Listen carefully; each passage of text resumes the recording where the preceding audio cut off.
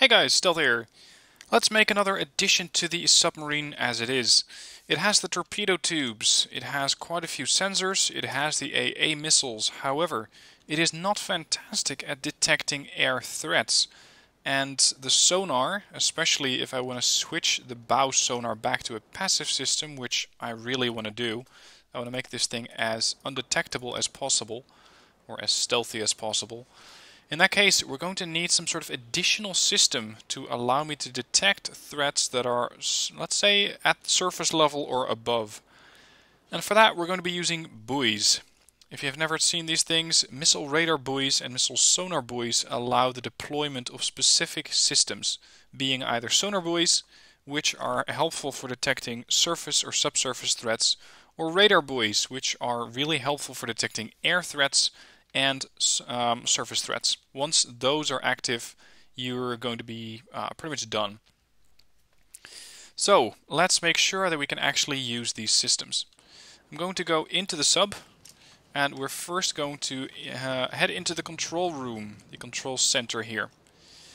What you need to do is go back to the main system and add a connector. That's just the one thing that we're going to be using. Then I'm going to be adding two radar buoys, missile radar buoys as they're called. Now beware that these things take up quite a bit of processing. They need 2 units of general processing power per unit. And this means that I might not have enough processing power at the moment. Now I do actually have enough. I'm able to process detection of 5 detectors, of which 0 are trackers. Detectors need 9.5 points of power. This means the detection systems are running at 100% of maximum capacity.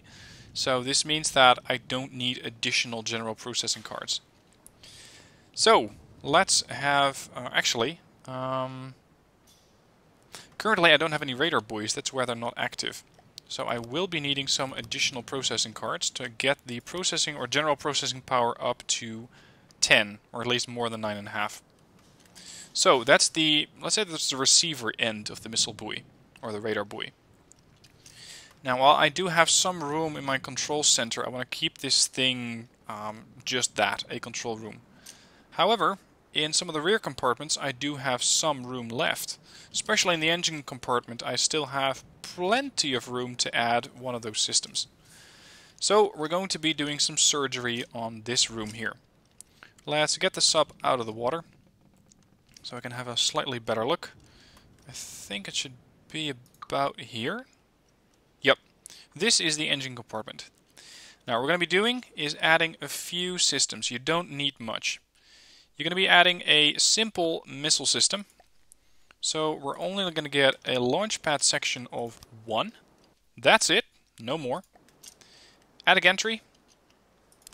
And considering that this thing is below decks and I want it to be able to fire those buoys up fast, I'm going to be adding, come on, where are you? I'm going to be adding, let's say, 2 of those ejectors. Now you can go with these things on 2 sides. I'm only going to add 1 on one end. I don't need particularly more detection than that. Let's add a controller to make sure that this thing can actually be controlled. Let's add an AI system. And finally, of course, as is obligatory, the AI receiver, or the wireless receiver. Then we're going to edit this tiny missile that we have over here, which I don't think really even deserves the title of missile. We're going to be adding 2 things. One is a ballast tank, and the other one is down here. It's the radar buoy. The radar buoy means that this thing can detect above water vehicles if the missile is above water or floating on the surface. It'll report these detections back to the vehicle that fired it. That's exactly what we want it to do. We want this thing to get up to the surface and give me information on any kind of air threats or surface threats. You're going to be adding a ballast tank to make sure that this thing can float. And if you want to turn this thing into a, well, I usually call them flying fish. It's something that has positive buoyancy, so it's going to be jumping out of the water. Make sure that the buoyancy change is 5 if you want to do that. Otherwise, you can just have it at 0. And the thing is going to be floating on the surface. I'm going to be showing you both incidents. Now, I actually don't even need to do that because it's just one missile. Finish this off with another block. Keep the compartment watertight. And that's it. Now I'm going to be manually controlling this, at least for now, to show you what it does. So let's say control group 5. Back into the water. Let's give her a bit of speed. Start to dive. And the depth desired is set to -94.5. So that should be plenty. See, all air pumps should be switched off at the moment. Where's the air pump? In the engine department. There it is, switched off. Altitude -4. Is this section flooding as well? Or is it? Ugh, it's really hard to see. Come on, open up. I believe there is an air pump in here somewhere. Yep, there it is. Okay, we can reattach that. Now the submarine is slowly diving. Emphasis on slow because it's it's actually diving really, really slow. Set the gain a bit higher, see if it can dive a bit faster. Although I don't really think so. Is this section flooded? Yep, also flooded. You know what, we're going to make the sub a bit heavier. This thing needs to be so heavy that it wants to dive all by itself. Let's add the mirroring right down the middle.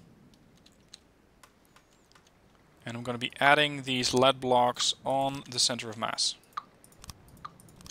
Whoops, so much for my chair. I wasn't particularly using that anyway, but it's nice to have a chair, especially in adventure mode, where you can get knocked off of your ship. There, this should make the sub quite a lot heavier. Let's make it a completely lead keel. You can see the dive planes are struggling to keep the pitch at neutral. Depth currently -18, -19, -20. Yep, now we're actually going down at a decent speed. Thank you, lead blocks, for making my life easier. Alright, I'm going to be launching one of those radar buoys. Actually, let's make sure I have... Where's my control center? Where is the control room? Here it is. Control, chair. That's the one that I knocked off the ship. Get in the chair. Here we are. Now, I'm going to be firing this lonely radar buoy. It's jumping up out of the water. It's just a bit high. That's because I added those two ejectors. It's perfect though, because the higher the radar is, the more likely it is to get a good detection. And it's jumping down again. Unfortunately, due to all of its velocity, it doesn't actually perform that well at the moment. Its balance is currently negative, or it's currently neutral, which means that it won't particularly float to the surface all by itself. So this doesn't quite work now, does it? For that, we're going to need to come up with a slightly different design. We're going to need to come up with a slightly different setting here. I'm going to set the ballast tanks to have a buoyancy of 5. Fire another one. Again, it leaps out of the water because of all those ejectors added to the launch pad. In the meanwhile, my altitude is currently -70, -75, so it's going pretty well. Again, coming back into the water. And now it actually wants to float. It wants to jump out of the water because of all of that buoyancy. This thing is currently detecting anything that might be a surface detectant or surface combatant or aerial target. Now, if I look to my radar buoy receiver, it's currently tracking nothing, and its radar buoy is waiting to be deployed. This one has a currently deployed buoy and is actually tracking something. So you can never have, in this situation, more than 2. Because I cannot have more than one buoy that is being processed by a missile radar buoy. Now I'm going to be taking off this system, the wireless snooper, to show you what happens. Because what I'm going to be doing is killing off an air target by relying mainly on my radar buoys. So let's hand over the control to the submarine, at least of the weapon systems. And while the submarine continues to dive, which is a bit optimistic, it's diving a bit too far. Let's set this to 15 so it can look a bit further ahead. And we're going to be beaming in a monkey barrel. Now, the submarine doesn't know that it should be launching one of these, so we're going to need to add a little bit to that later on. It doesn't even know that there is a monkey barrel over it, because a monkey barrel is a surface combatant or an aerial combatant and cannot be detected by passive radar. Or sorry, passive... Oh, it's a passive radar system. That's not right. It should be a passive sonar system. There we go. Either way, it can still not see anything. Until I launch the radar buoy. Radar buoy hits the surface. The radar buoy now detects that there is a monkey barrel right over my head. And here come the missiles. 1, 2, 3, 4.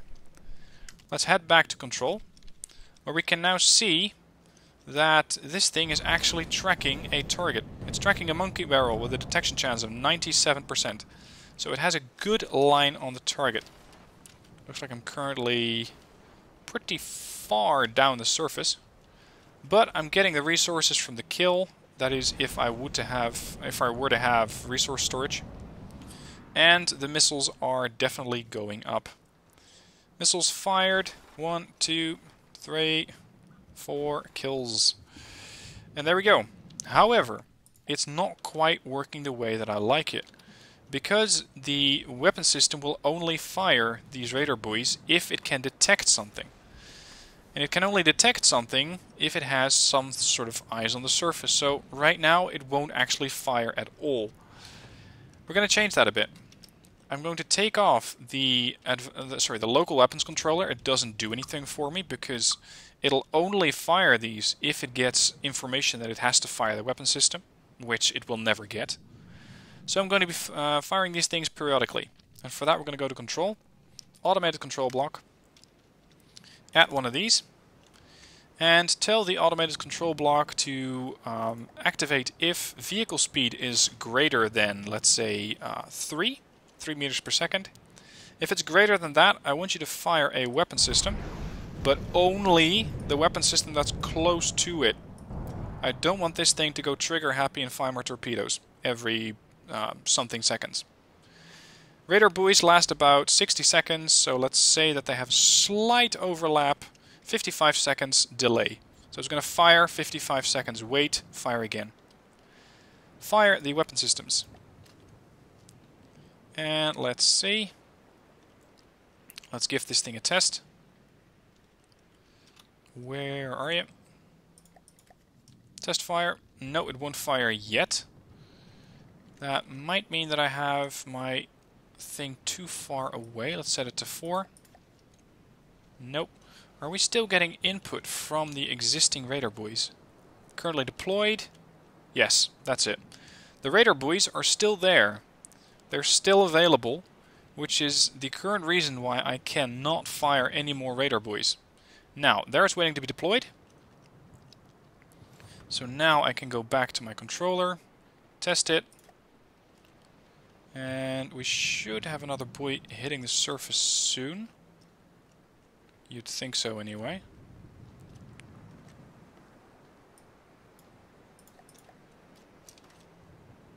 For some reason it won't fire.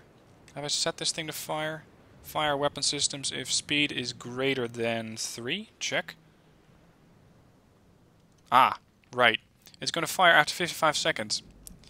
Let's turn that into a no limit. And now it's firing too many. It has too great a range, so it's now actually affecting all of my air missiles, or anti-air missiles. Need to turn the range down a little bit. The radar buoy, at any rate, has hit the surface. You can see that those things rearm in little to no time. And my control center should be saying that it's now getting input from a buoy, which means that it is hunting for targets. They're currently deployed on a missile and hunting targets. The other one is also hunting targets, as it is still processing input from the previous radar buoy. So with this setup, I will always have eyes on the surface. I will always have eyes on the surface for detecting not only air threats, but also surface ships that are currently too far away from my passive sonar systems to be detected. Or that might be too quiet for my sonar systems to be detected. It's not likely that that happens, but you never know. So let's spawn in a Marauder. See if it's get detected. It's not detected on the passive sonar. It's not detected on either passive sonar, but the radar has detected it. And the radar is saying, hey, dude, there's a target nearby. We need to hit that. There we go. It's tracking a Marauder. Thanks to the radar buoy. So let's follow those missiles or those torpedoes in. For some reason, this thing has been able to detect me. And by the feeling of it, I'd say done a lot of damage. Similarly, I've done a lot of damage to him as well. But not sure why. No, I haven't actually taken any kind of damage. But the ship seems to be slightly too heavy, so I need to start working on reducing some of that weight. Anyway, that is it for this video. This is how you can use radar buoys to get a remote surface detection, or even air detection, without actually having to pop in a radar or give off any kind of system or any kind of ping off by yourself. You can do the exact same thing with a sonar buoy, so that you fire one of those things, they actually detect for you, they send out the signals, you don't, and they're going to get detected and you won't. That's the idea of stealth, that's the idea of not getting detected, and that's how I like my submarines to operate. So, I hope this video was useful to you. If it was, please give it a like so I can help more people and reach more people. And I think that the next step is going to be to add some long-range surface or anti-surface missiles onto this submarine. But that's going to be in the next video. For now, hope you enjoyed. Thank you for watching. Go build your submarine. Good luck. And good hunting from the depths.